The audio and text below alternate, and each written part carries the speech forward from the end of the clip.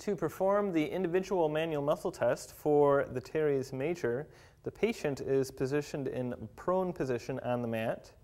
The limb is placed in a position of shoulder extension and internal rotation with the hand placed pretty much right over the posterior superior iliac crest, just like that. The palm is facing posterior or toward the ceiling.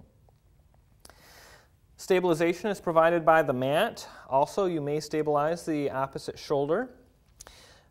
Resistance is applied to the distal humerus, and it is applied in a lateral and anterior direction into abduction and flexion.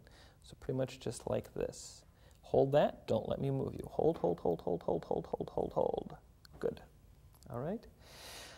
Substitutions would include neck or spine extension, also elbow flexion, and you want to make sure for certain that your patient doesn't stabilize with the back of their hand on their posterior as well.